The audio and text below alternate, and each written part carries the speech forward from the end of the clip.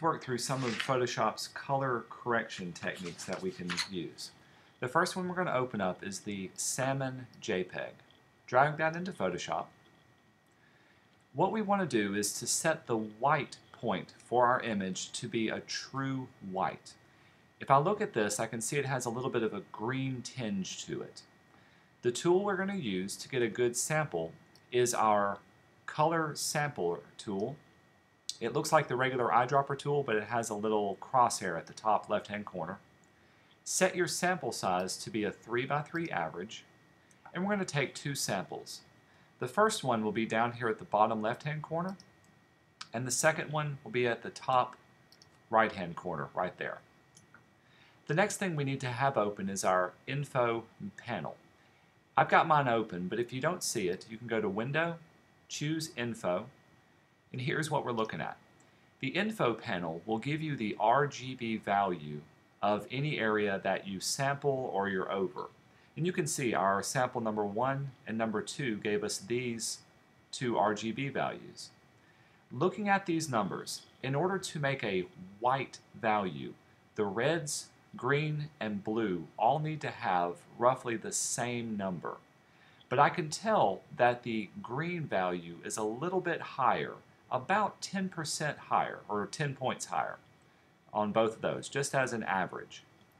So to correct this, we're going to go to Image, down to Adjustments, open up your color balance. The color balance will let you choose between your shadows, midtones, and highlights. Choose the highlights, choose the green magenta levels, and bring it down about -10. Say OK. Now I've got an image where my white point or my highlights are much more whiter. Here it is before, here it is after. Let's say this is a TIFF, File, Save As, choose TIFF, hit Save, OK, and close that one out. Another way of doing it is by adjusting our curves. For this one, let's open up the Flan JPEG, drag that into Photoshop. As with the other one, we want to make a point sample, this time at the bottom left-hand corner, right about there. Then we're going to go to Image, Adjustments, and choose Curves. There it is right here. Do make sure that Preview is turned on. And you can see right now our channel is set to RGB. Choose the red channel first. With red selected, I'm going to add a point along our red line right here at the 3/4 view, right about there. What we want to type in is in our info input value. The input value down here will be whatever your red value is. I can see mine is 232, so 232, we'll bring it down. And the output value needs to be the green filter. So output is going to, for us, is going to be 214. That'll curve that back up for that one. From here, we can also choose our blue channel. Set our input value to be about 215 and our output value to be around, 215, and our output value to be around 214. That'll bring that up a little bit. Excuse me, I made a mistake. The input value is 211. The output value should be 214. We'll say OK to this. Now we've got our color corrected image. We can go to File, Save As, and choose a TIFF. Close that one out, move on to the next one. Let's open the Pasta JPEG.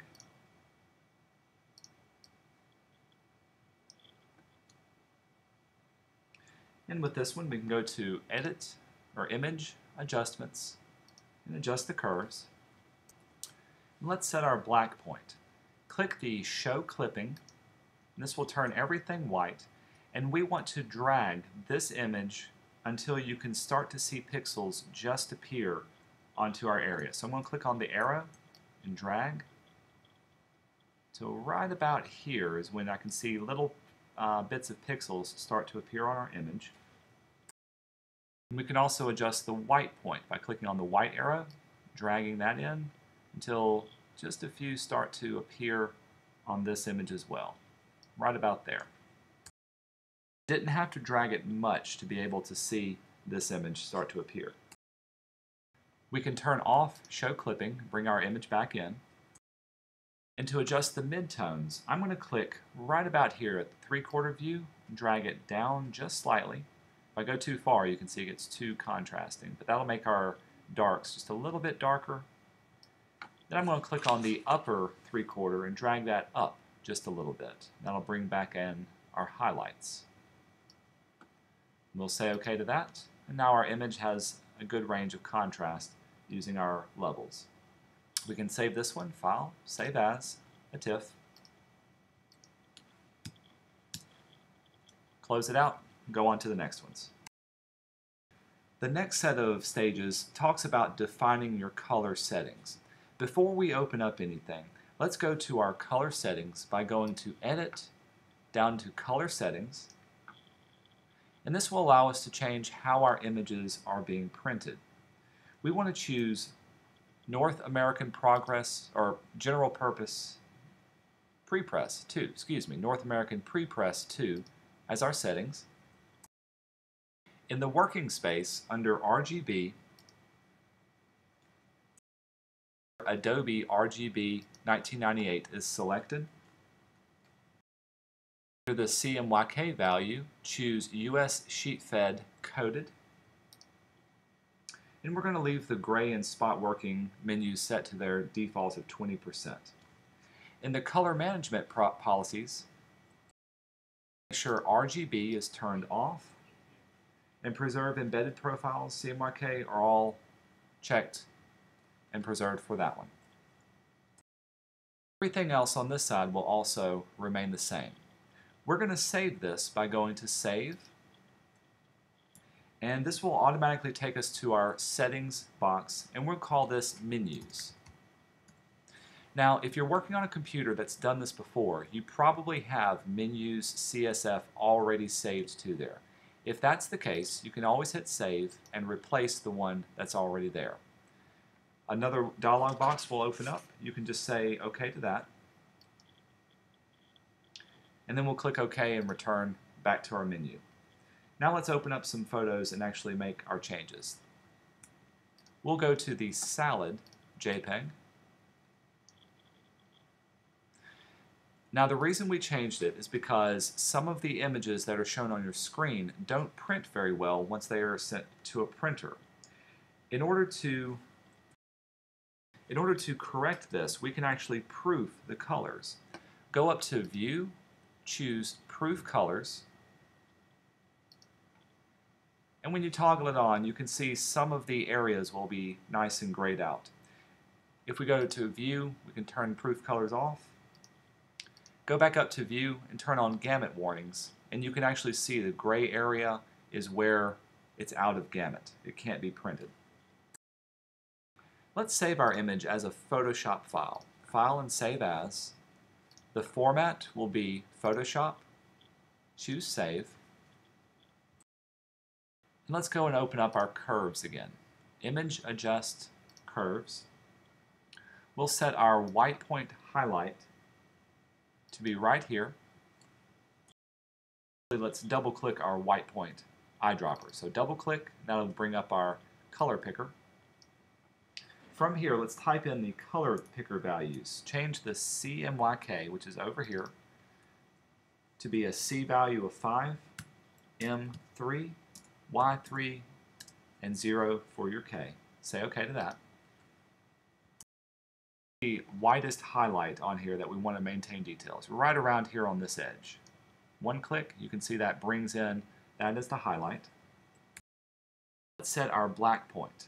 Double click on the black point edge, type in a CMYK value of C, 80, M, 70, Y, and K is also going to be 70. Say OK to that.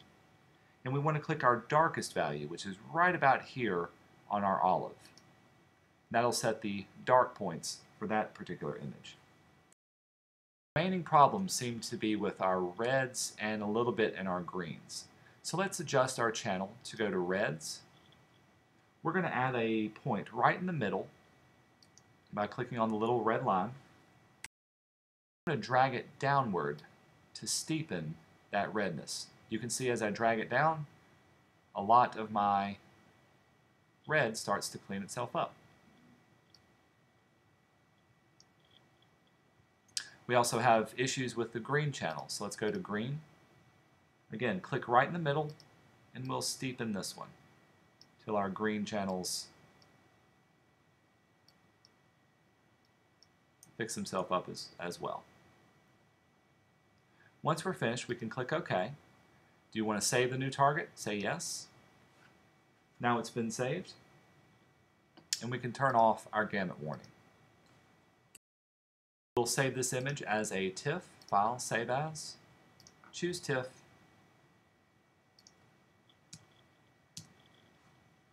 Close it out. Final thing we'll need to do, let's open back up our salad image. Whoops.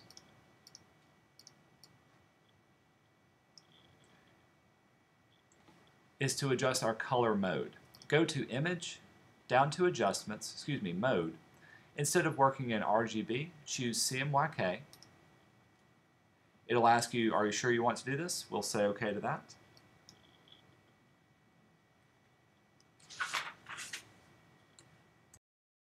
Now we can go to File, Save As. I've still got TIFF selected, and let's save this one as Salad CMYK TIFF.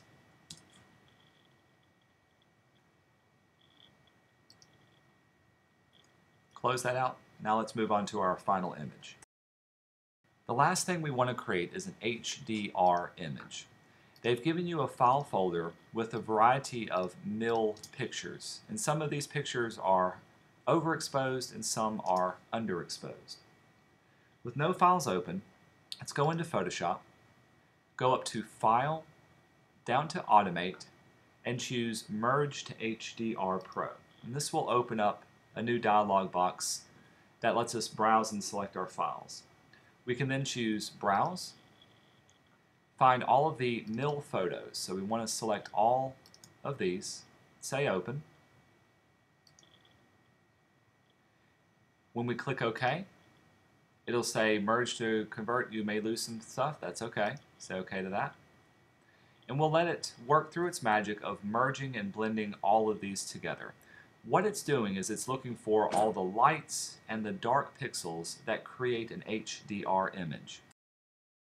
HDR stands for High Dynamic Range, and we want to have a good range of lights and darks, which is what this is allowing us to do. Now I want to be able to see my histogram, so we're going to change our mode from 16 to 32-bit, and that gives us a little histogram here. And of course we can adjust the lightness and darkness along this edge. The first thing we want to do is to remove the ghosts. This may take just a few seconds to do. Let's change our mode to 8-bit.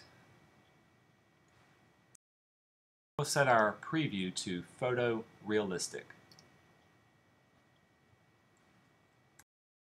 Now it's just kind of a matter of playing around with some of the settings for the exposure, the radius, and the strength of our setting. I just want to be able to see some of the images. So let's change our exposure, make it a little bit brighter so I can see it, but I don't want to blow out everything. Perhaps our shadows can be brightened up a good bit. Make it a little bit more vibrant. Play around with the radius and also the strength.